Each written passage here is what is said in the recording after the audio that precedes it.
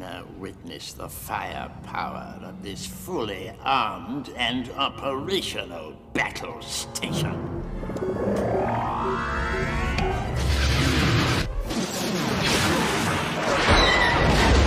Defensive platforms can be built around your star bases to bolster the static defenses of your empire. But how good are they? Are they actually worthwhile, and should we be building them? In this video, I am going to conclusively answer that question once and for all. I have done a whole suite of tests on every ship type, and I'm going to be presenting you the most pertinent and most important results that will finally provide the answer of, are defense platforms actually worth it? We're going to start in the early game looking at corvettes and then destroyers. I haven't included my results for cruisers as there was nothing special to report there. That fell in line with the results for battleships and destroyers as well, somewhere in between those. We will finally look at late game battleships and whether or not we can actually use defensive platforms to stand up to their impressive might. And last but not least, what about max evasion destroyers, which should be able to evade lots of the incoming fire from a defensive platform? Are they any good at defeating those destroyers? All of those questions and more will be answered in this video, so stick around and find out. But without any further ado, let's dive in and find out what's going on with defensive platforms. What is the situation right at the start of the game? So at the start of the game, you will have corvettes and you can also build defensive platforms. If somebody comes to attack you right off the bat before you have much technology, if they come to rush you down, that is either an AI or another player, basically any empire coming to destroy you at the start of the game, we need to know which is better to build. More corvettes like this, or if instead you should first put those resources towards defensive platforms. For our defensive platforms, the main two designs I'm going to be showing off here, now don't worry, I have tested pretty much the full spectrum of designs, that being large, medium and small slot designs, along with the missile station section. For our small slot defense platform, we're going to be going with a mix of kinetic and energy weapons that should damage both shields and armor pretty evenly and then leave the hulls open to cut up. The same is true of our large slot defense platform. Coming up against these, we're going to be having our gunboat type corvettes, that's all small slot weapons, and of course a predominant threat with the corvette, which is a missile boat corvette. When building up these defenses, we're going to be paying special attention to the cost of our defensive platforms and the ships that come up against them, because in all of these tests we're going to look at economically balanced fleets, and that should tell us what's going to get us the best bang for our buck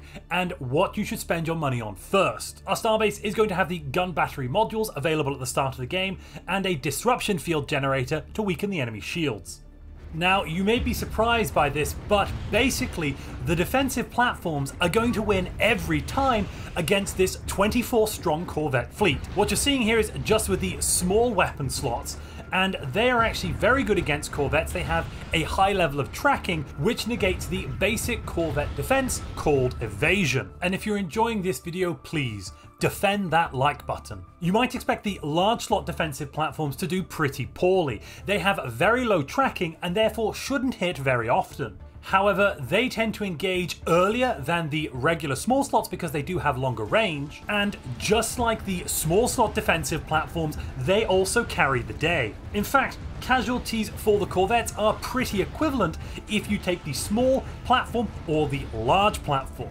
And that means there really is no situation in which you should build a defense platform with these small weapon slots. The large weapons will take longer to defeat the corvettes, but overall they're going to be doing just as much damage, if not more damage, and actually you're going to cause a pretty equivalent number of casualties. So in the early game, it is best to spend your alloys, if you're caught in a war, on building defense platforms, and then once you've filled up a starbase with defense platforms, then start building some corvettes, some other fleets to additionally support and defend that point.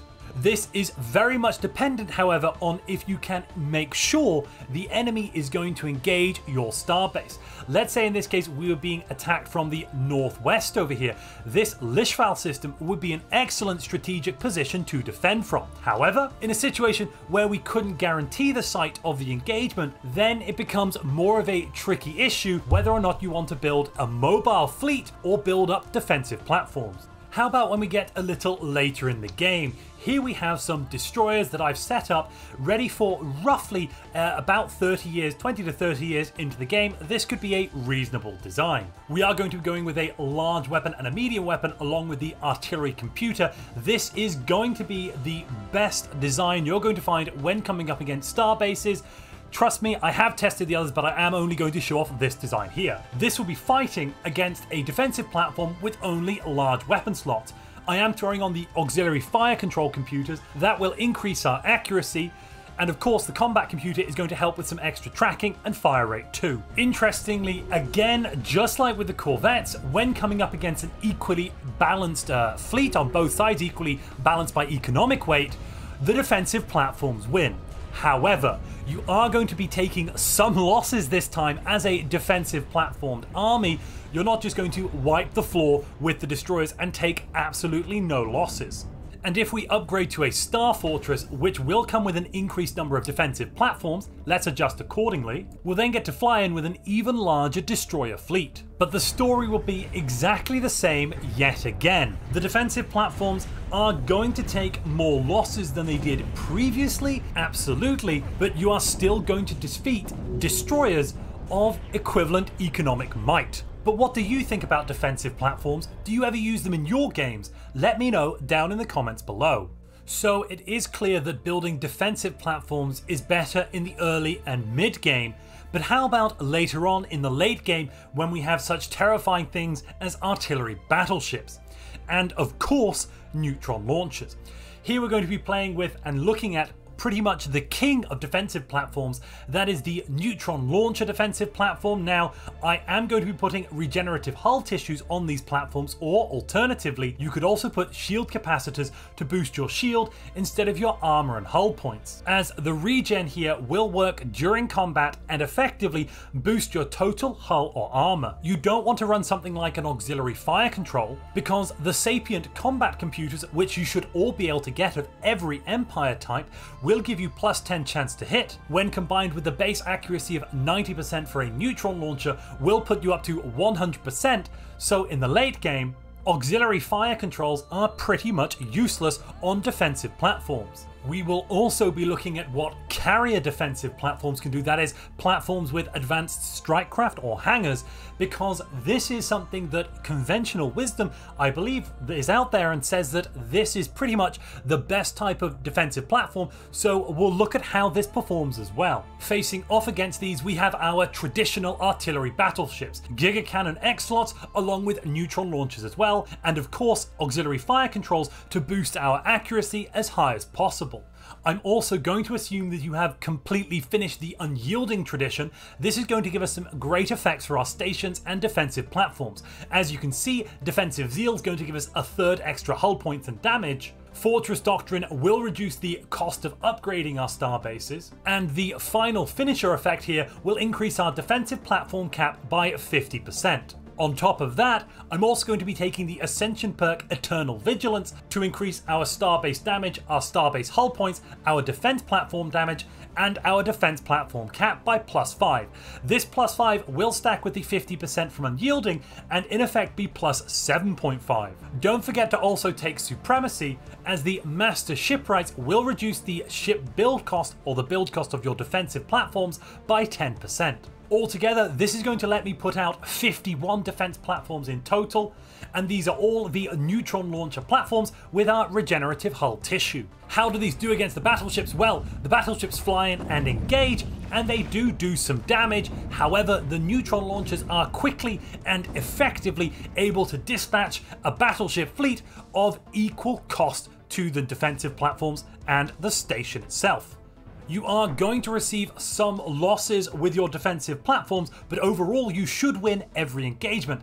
And that then does mean if you build these neutron launcher platforms, they're better than artillery battleships from a cost perspective, and therefore you should put them down first before using the rest of your alloys and resources to build other mobile battleships to reinforce this defensive position. How about if we look at the hangar defensive platforms instead? This actually gives our defensive position a higher military power, which in theory should mean they should do even better against these artillery battleships. And as you could see here from this engagement, the carriers do launch. However, those artillery battleships are firing further, they are firing faster, and they are firing before the fighters even get into range.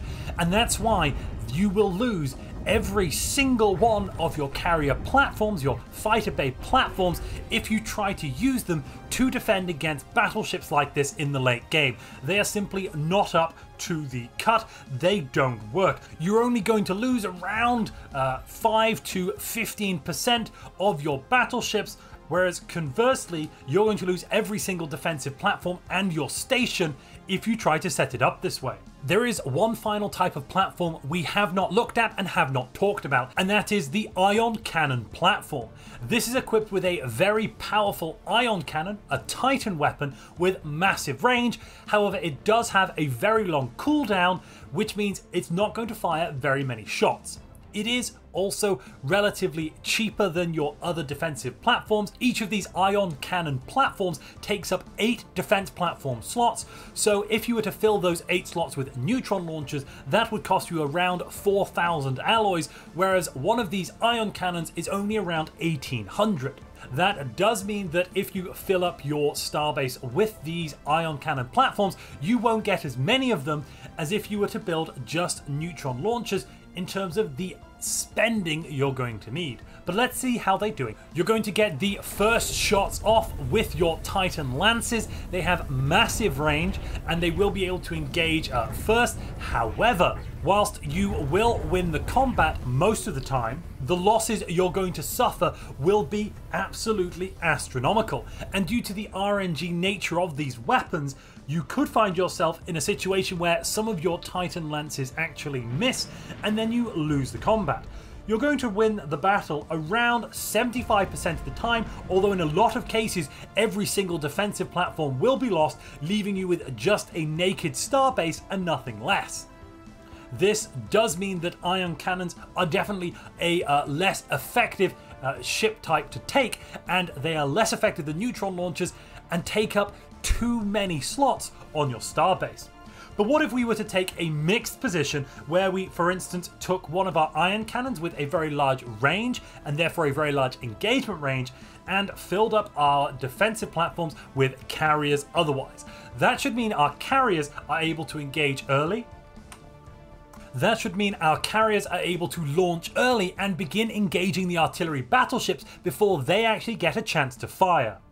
As you can see, the fighters will launch early, the Titan Lance will fire, and then they will start engaging the artillery battleships before the artillery battleships get a chance to start shooting. This will mean that they do actually win the day and defeat the incoming artillery battleships. They, however, do take reasonable losses, and because of the low damage done by these weapons, you actually find that there are a large number of artillery battleships that are able to retreat. And this does mean that we probably don't want to be using this weapon. We instead want to be using something like a neutron launcher. And in fact, if we replace them with a neutron launcher, we see that we get a similar number of losses in terms of defensive platforms. However, we will completely eviscerate the enemy battleship fleet, destroying almost every single battleship in the fleet, as very few will be able to retreat from the neutron launchers. But what about if in the late game we come to fight with a max evasion destroyer? Yes, a ship with very high evasion that should present a problem for our low tracking neutron launchers. What will that do? How about versus our late game psionic destroyers? They're going to have a very high evasion. These have 80% with my Psychic Admiral along with the gale speed, plus all of the other things you come to know and love. They will be facing off against the bad boys, the neutron launcher King class defense platforms. What you are going to see though is that these destroyers don't actually cut the mustard. You're going to be getting massive losses in the destroyer fleet from these neutron launcher defensive platforms, which just have absolutely phenomenal tracking due to their combat computers. It is not a fair fight at all. The destroyers here, these evasion destroyers, are completely eviscerated. All of this means that, generally speaking, you want to use the large slot weapons on your defensive platforms. They are the most economical, and on top of that, it is always better to build defensive platforms than any other ship type from an economic perspective. Once you've filled up those slots, do change over and start building regular fleets. Use them to reinforce your defensive positions. But overall, I can say without any doubt that defensive platforms for the cost they are the best ship in the game. Defensive platforms are only useful when we're trying to defend. What if we, however, start with a doomsday start, meaning our homeworld is going to explode in the first 30 to 40 years? What should we be doing then? If you'd like to know how a doomsday start can end up being a meta build, click the video on screen now.